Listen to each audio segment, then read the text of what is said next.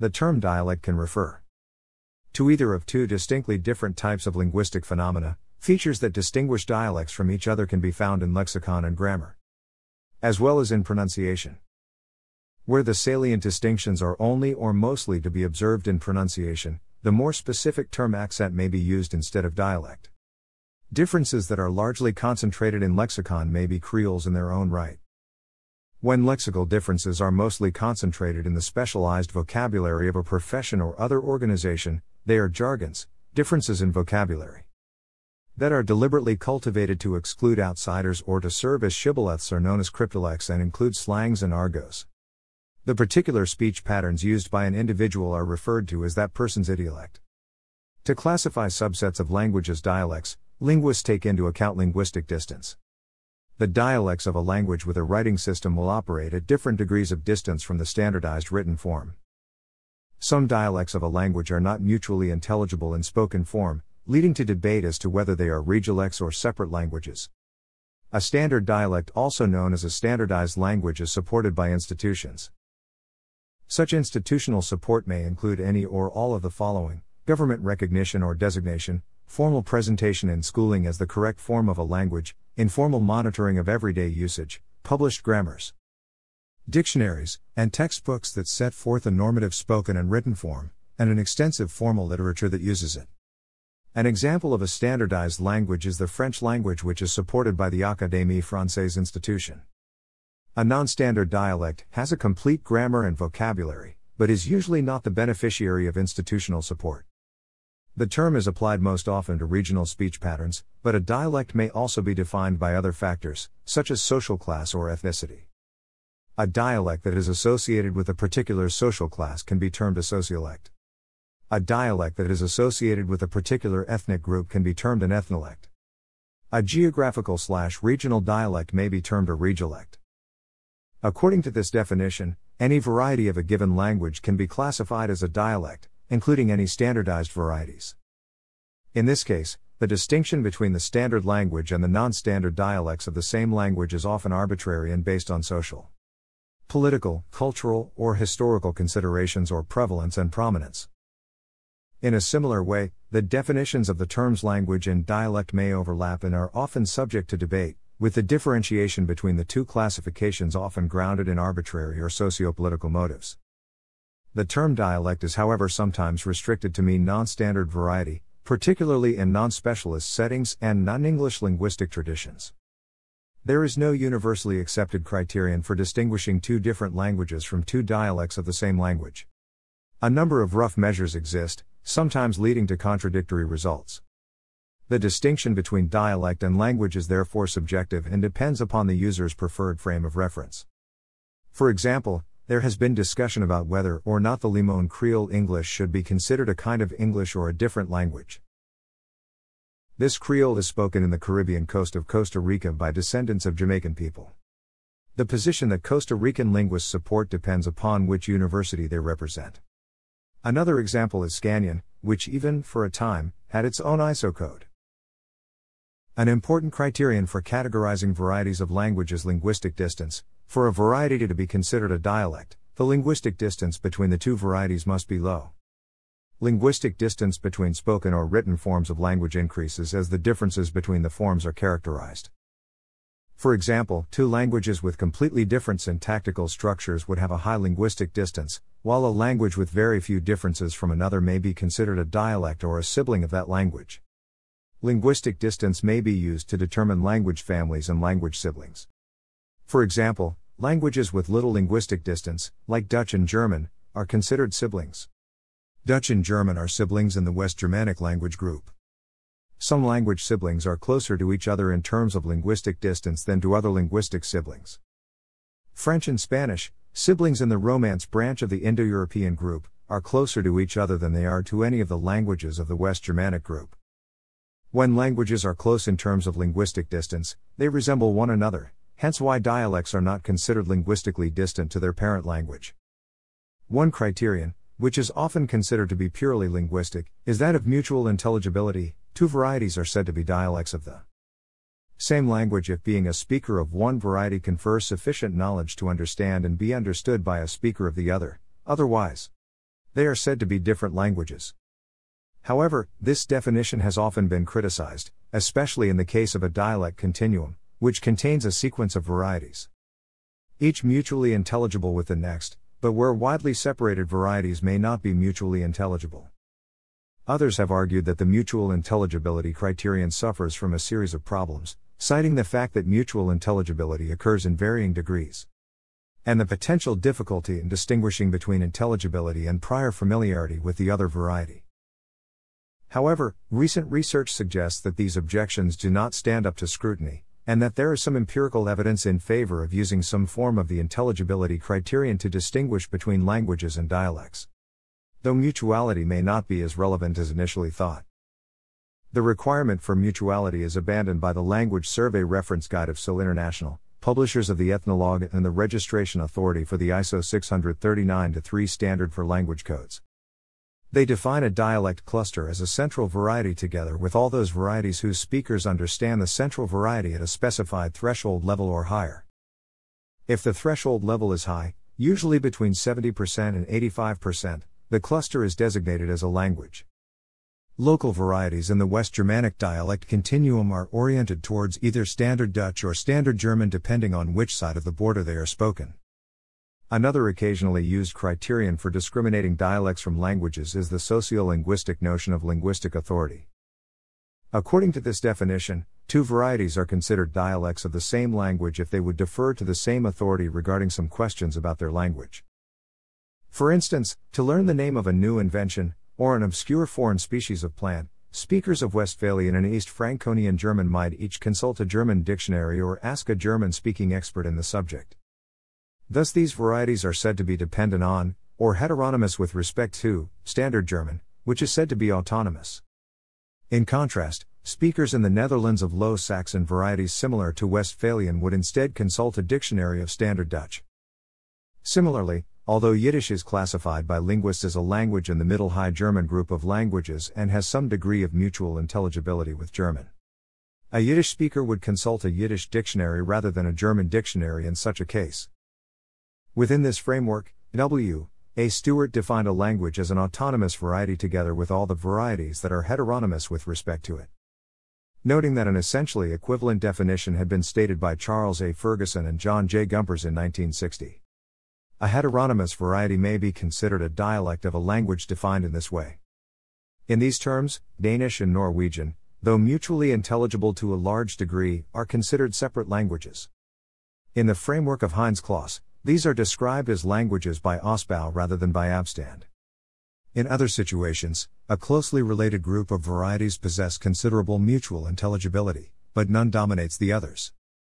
To describe this situation, the editors of the Handbook of African Languages introduced the term dialect cluster as a classificatory unit at the same level as a language. A similar situation, but with a greater degree of mutual unintelligibility, has been termed a language cluster. In many societies, however, a particular dialect, often the sociolect of the elite class, comes to be identified as the standard or proper version of a language by those seeking to make a social distinction and is contrasted with other varieties. As a result of this, in some contexts, the term dialect refers specifically to varieties with low social status. In this secondary sense of dialect, language varieties are often called dialects rather than languages. The status of language is not solely determined by linguistic criteria, but it is also the result of a historical and political development. Romansh came to be a written language, and therefore it is recognized as a language, even though it is very close to the Lombardic Alpine dialects and Classical Latin. An opposite example is Chinese, whose variations such as Mandarin and Cantonese are often called dialects and not languages in China, despite their mutual unintelligibility.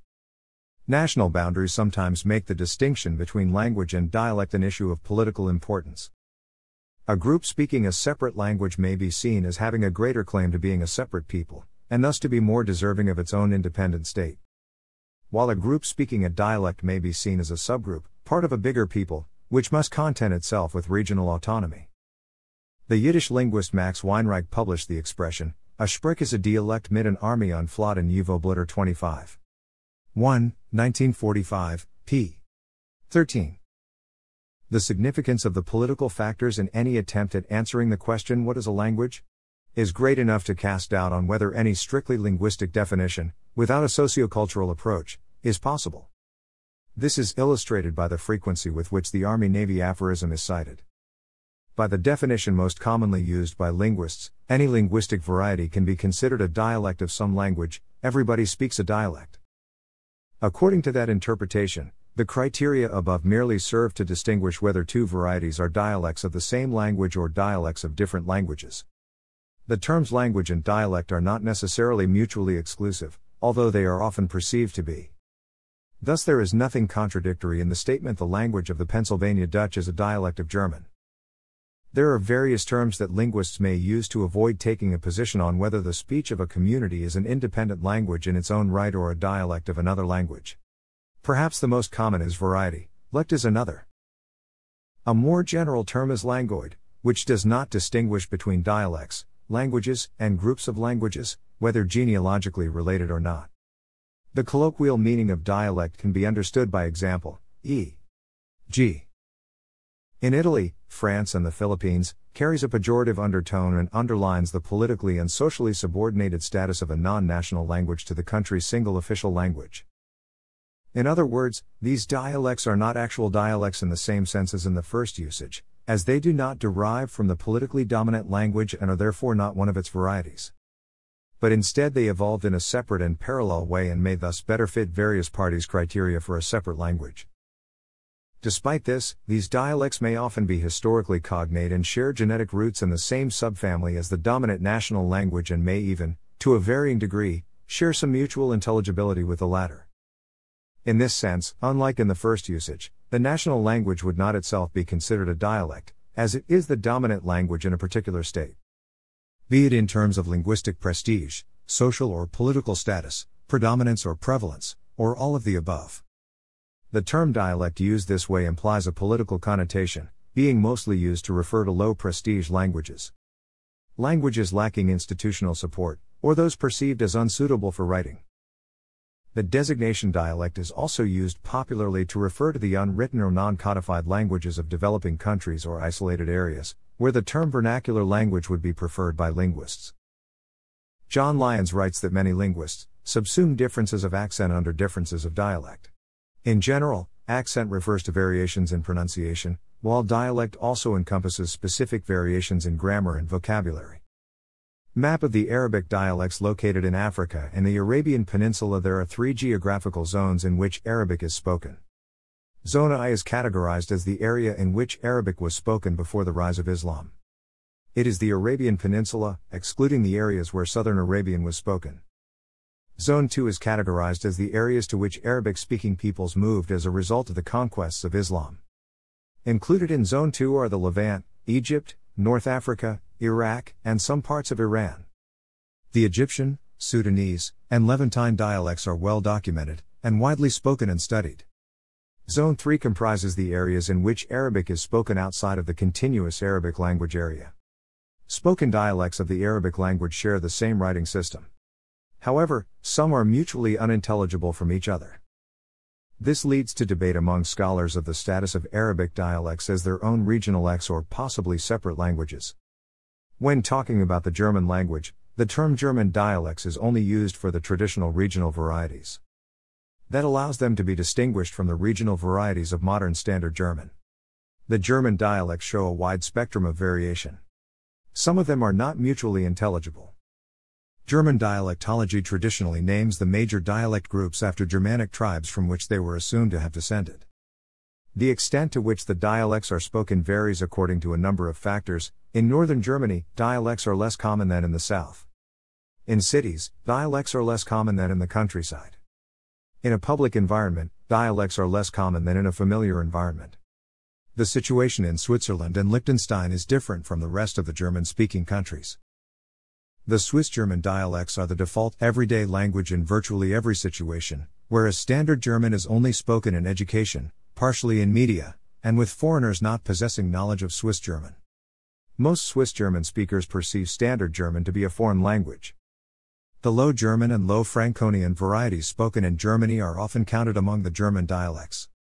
This reflects the modern situation where they are roofed by Standard German.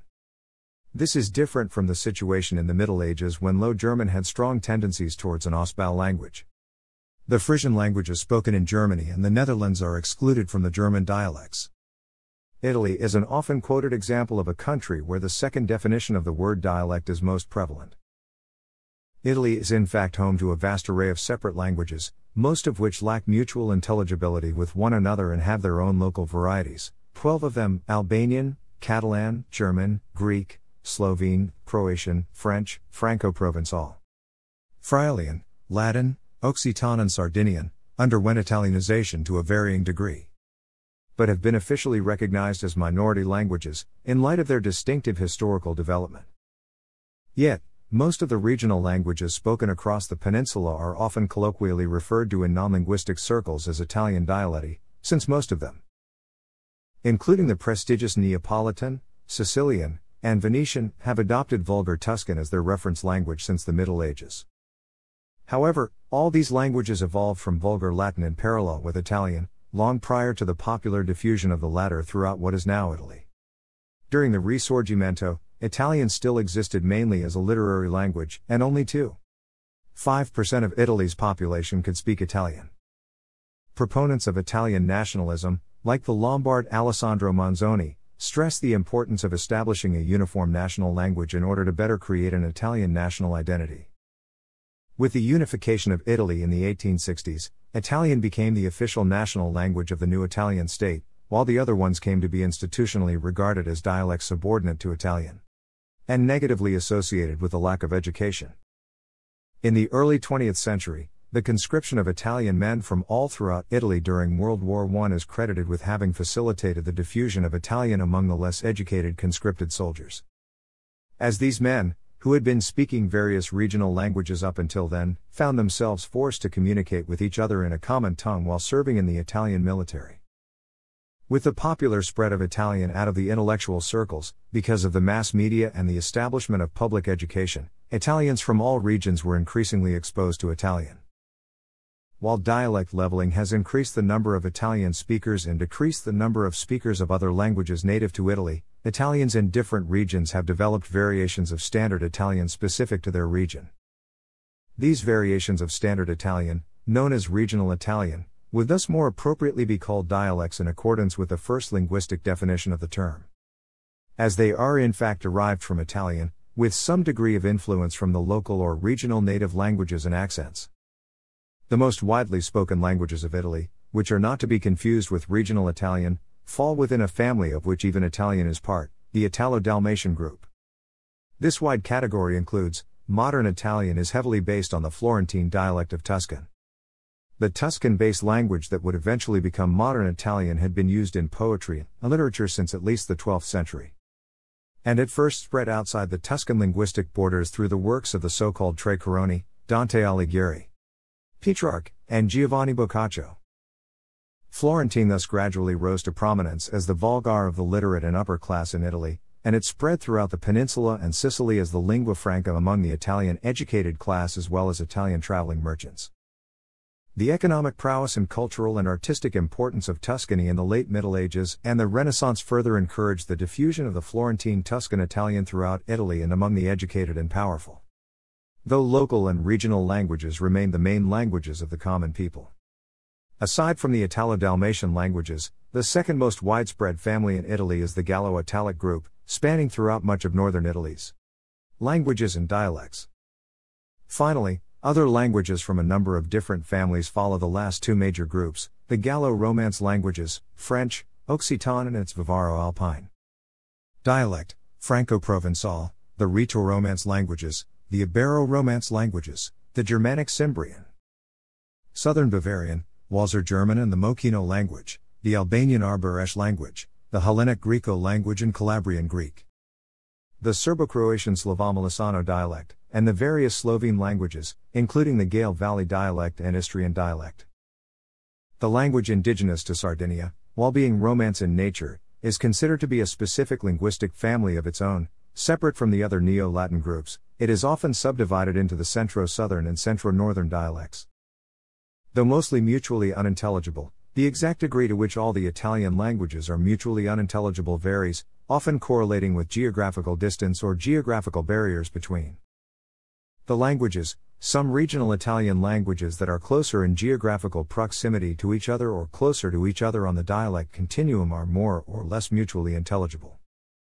For instance, a speaker of purely Eastern Lombard, a language in northern Italy's Lombardy region that includes the Bergamasque dialect, would have severely limited mutual intelligibility with a purely Italian speaker and would be nearly completely unintelligible to a Sicilian-speaking individual.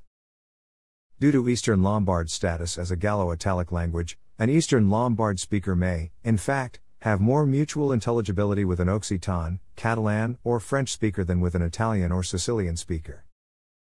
Meanwhile, a Sicilian-speaking person would have a greater degree of mutual intelligibility with a speaker of the more closely related Neapolitan language, but far less mutual intelligibility with a person speaking Sicilian Gallo-Italic, a language that developed in isolated Lombard emigrant communities on the same island as the Sicilian language.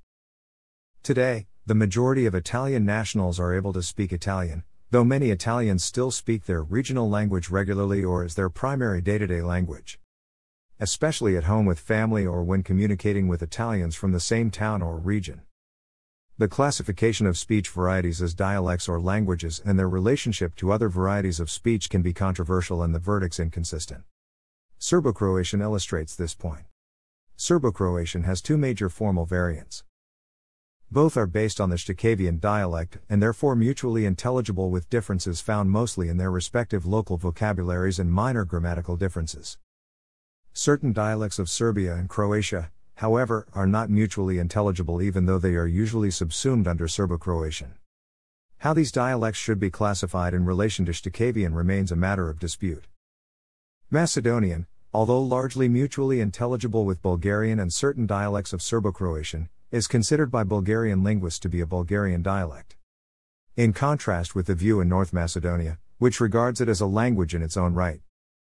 Before the establishment of a literary standard of Macedonian in 1944, in most sources in and out of Bulgaria before the Second World War, the South Slavic dialect continuum covering the area of today's North Macedonia were referred to as Bulgarian dialects.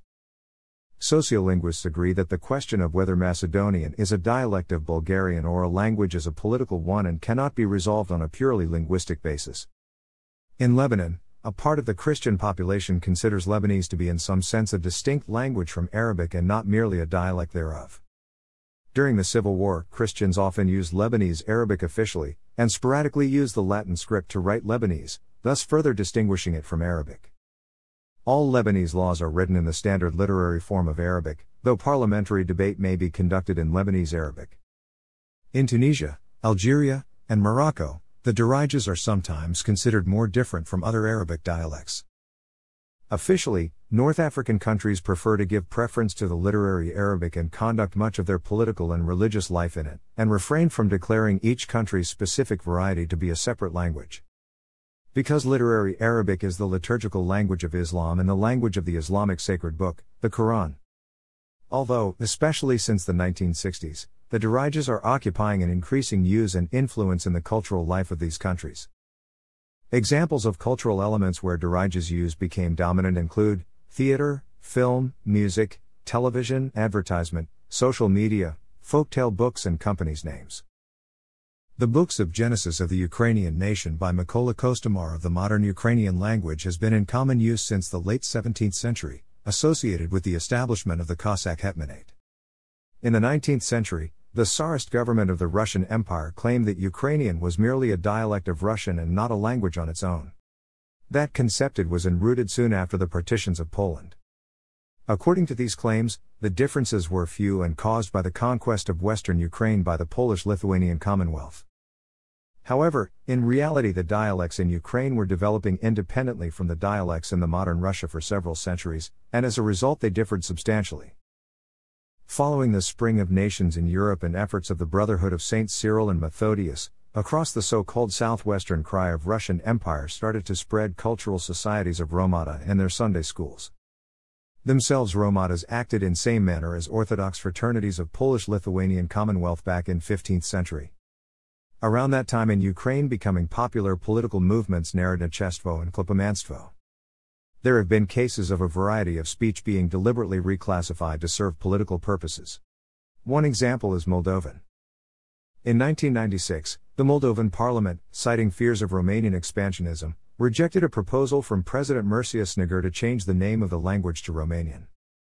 And in 2003 a Moldovan-Romanian dictionary was published, purporting to show that the two countries speak different languages. Linguists of the Romanian Academy reacted by declaring that all the Moldovan words were also Romanian words, while in Moldova, the head of the Academy of Sciences of Moldova, Ion Barbuta, described the dictionary as a politically motivated absurdity.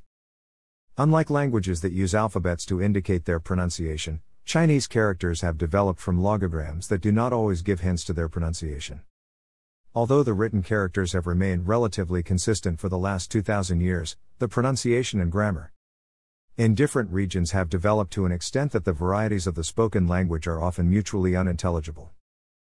As a series of migration to the south throughout the history, the regional languages of the south, including Gan, Xiong, Wu, Min, Yue and Hakka, often show traces of Old Chinese or Middle Chinese. From the Ming Dynasty onward, Beijing has been the capital of China and the dialect spoken in Beijing has had the most prestige among other varieties. With the founding of the Republic of China, Standard Mandarin was designated as the official language, based on the spoken language of Beijing. Since then, other spoken varieties are regarded as Fangyan. Cantonese is still the most commonly used language in Guangzhou, Hong Kong, Macau and among some overseas Chinese communities, whereas Hokkien has been accepted in Taiwan as an important local language alongside Mandarin. Interlingua was developed so that the languages of Western civilization would act as its dialects. Drawing from such concepts as the International Scientific Vocabulary and Standard Average European, researchers at the International Auxiliary Language Association extracted words and affixes to be part of Interlingua's vocabulary. In theory, speakers of the Western languages would understand written or spoken interlingua immediately, without prior study, since their own languages were its dialects. Interlingua could be used to assist in the learning of other languages. The vocabulary of interlingua extends beyond the Western language families. Thanks for watching.